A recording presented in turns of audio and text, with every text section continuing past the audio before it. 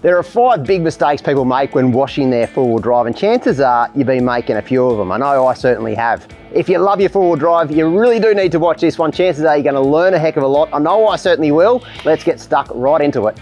Now, of course, this Defender isn't my vehicle. You would have seen it before in our show. It's my mate, Justin. Justin, come on here, mate. Hey, Good mate. to see you. Good to see you. Now, thanks for bringing a muddy four-wheel drive to my place, but I've actually done this on purpose. You see, Justin's got years of experience detailing four-wheel drives, and I wanted to pick your brains, mate, learn a lot.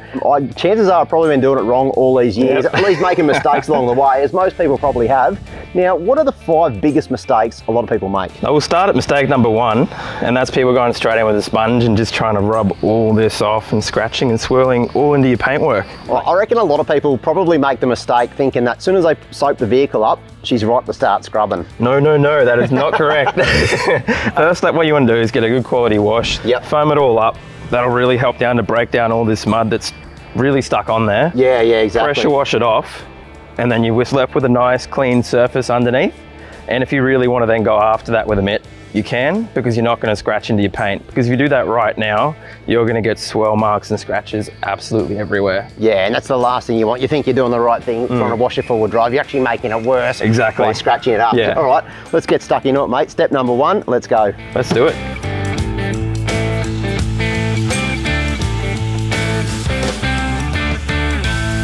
Well, I've got to say, mate, I'm actually surprised how well that worked. You can just see that mud is actually falling off the vehicle, which was the plan in the get-go, try and loosen everything up. What's the next step, mate? Next step, just pressure wash it off. Pressure wash, so not grab a Don't get a sponge. Start giving it a scrub. No, because there's still obviously sand and mud on the vehicle. You do that, you're going to create swirls of the paint. You're actually going to scratch the vehicle, so you don't want to do that. Even though it looks like it's pretty clean at the moment, you're saying hit it with a high pressure hose. High pressure hose, or else you're just going to be putting sandpaper all through your paint. Yeah, makes sense. I'll get out of the way, mate. Give this thing a spray, and then we'll see where we go next. Excited.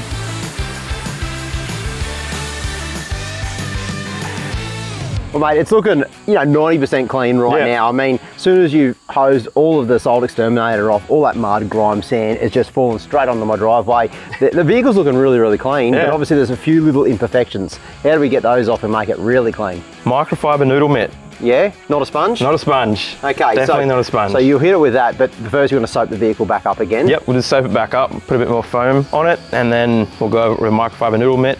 And then wash it off again. Rinse it off again. And it should be pretty clean by that stage. It'll be good to go. All right, let's do that. We're giving our microfiber cloths a little bit of a soak down so they're not super dry when we hit the vehicle.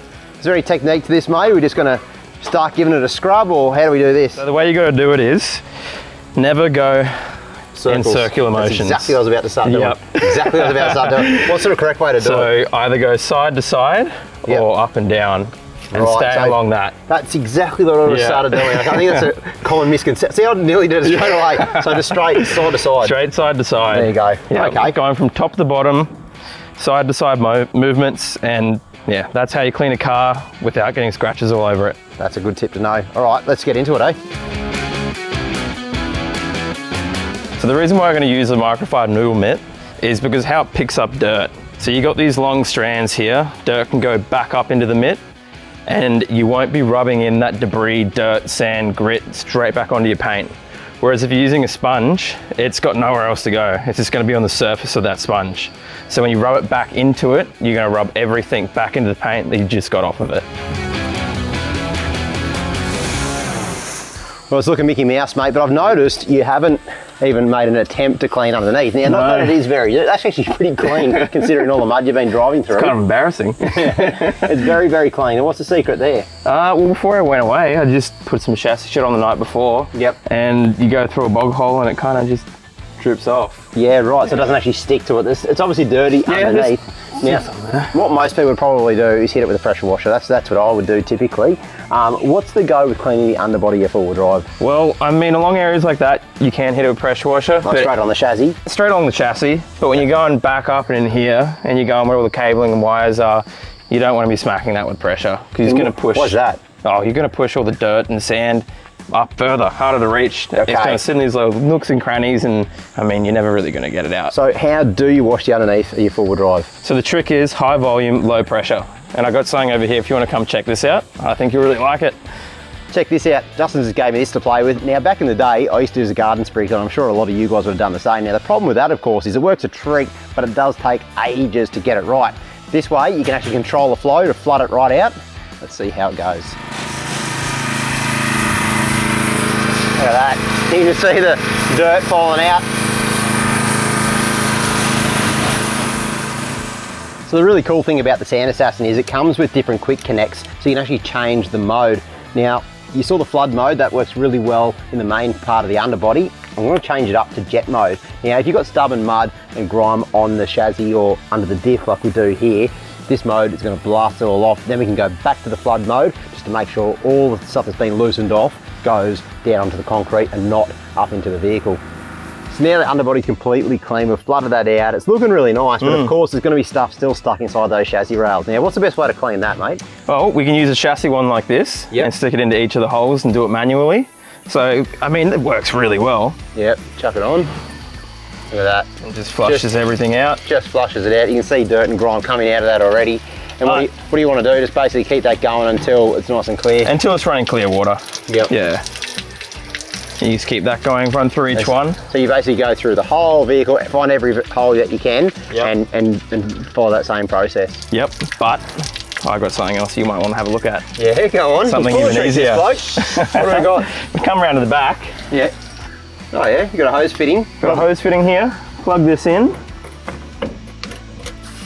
Let it go. Hands-free chassis flushing. Yeah, right. So hang on. That's you got it completely plumbed all the way through each of the chassis rails, all the way to the front. Right, so you can just literally do that, set and forget. Yep. Go crack a cold one, something like that. That's it. And the vehicle's just washing itself. Yep. Now. Fit once, forget, and you're good to go. Now that we've flooded all the chassis rails with water, we've got a bit of Salt Exterminator. We're going to do the exact same thing and give that. So just clip that straight in. Now we'll give it some water. We've got Salt Exterminator coming out all the holes in the chassis, so everything's got to be nice and clean in there. This is a really handy product. Now obviously you need to install this into your vehicle, so it comes with hoses that go inside the chassis rails. Obviously it leaks out and is the best way to clean your vehicle, but the cool thing is it's set and forget. So as soon as you get back from a trip, just plug it straight in, clean inside those chassis rails. If it's anything like my vehicles, chances are your vehicle's got stacks of clay and mud and stuff in there. You've probably neglected it inside of your chassis rails. I think a lot of people don't even think to clean that. The cool thing is Justin sells all these products on his website. It just makes washing your vehicle so much easier and so much quicker. Well, here's a new one that I just learned. After you finish doing all that hard work washing your vehicle, you want to seal off that hard work. 100%. So, got a couple of products here. Justin, take us through what we're about to do, mate. Yep. So next up, we're going to put some salt seal on the top side, just at a 1:9 dilution ratio. Spray that on, sit for about 5 minutes, rinse it off. And then for next time, when you go on a trip, it's just going to be that much easier to rinse off afterwards and clean. Yeah, right. So it protects all your hard work, and then it's also preventative when you go off-road the next time. It's going to make it easier to clean. That's what it's all about. See, that's something I'd never do. And I think 90% of people out there, as soon as you wash your car, you're done. But this is just that final little thing. It's not that hard as well. Chuck it in, foam the vehicle up, wash it off. And then this one, Chassis Shield, that's sort of, the name says it all, really. What are we going to do with that? We're just going to spray that straight on the chassis. Just make sure you clean it beforehand. Yep, like we have. Yep. Wait for it to dry. Spray this on about a day or two before your trip. That's it. And that's it. And then again, next time you go through mud, sand, salt, all that sort of jazz, that stuff's not going to stick to the underside of your vehicle. Very cool, mate. All right, you grab this one. I'll do this one. Let's get to work. Let's go.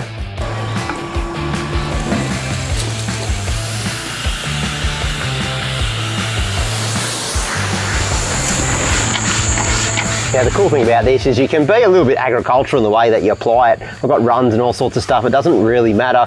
You basically just spray it on and set and forget. So you don't have to do anything else other than spray it on. It really is super easy and super quick as well.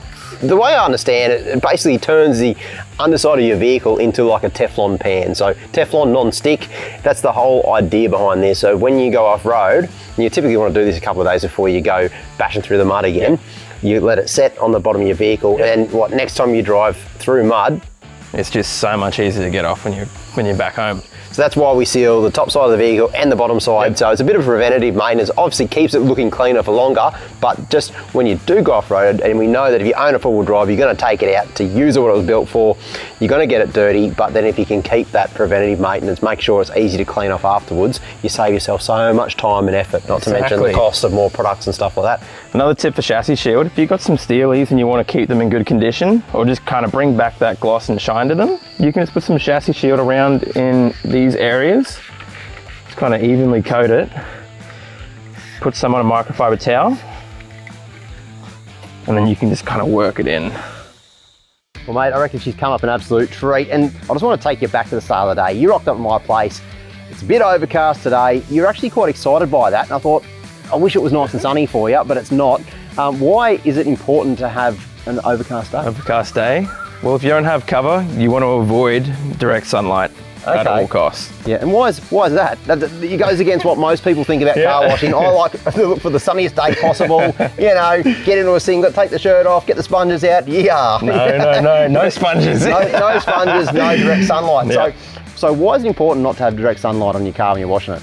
Well, if you're washing your car in direct sunlight, the surface is going to be hot, and that foam from those washes is going to dry up really quickly. Right, and that's going to create what, swirls, marks on your paint, and just marks and whatnot. Yeah, it'll be a little bit harder to get them out when you're rinsing it off, and you might have to rewash it again. Yep. So if you got cover like this, or you can go under cover there, it's just exactly what you're after. Yeah, right. Makes it so much easier, so much faster. You're not racing against the sun to then wash it off again afterwards. And that final tip is, as soon as you've rinsed off all that wash, you want to dry it straight away with a microfiber towel, because that way you're going to avoid any marks on it, and you're going to get that shiny, nice, glossy appearance as soon as you're finished. So, Justin, when it comes to choosing the right chemicals for your four-wheel drive to clean it properly and not damage the paint, what's your best advice, mate?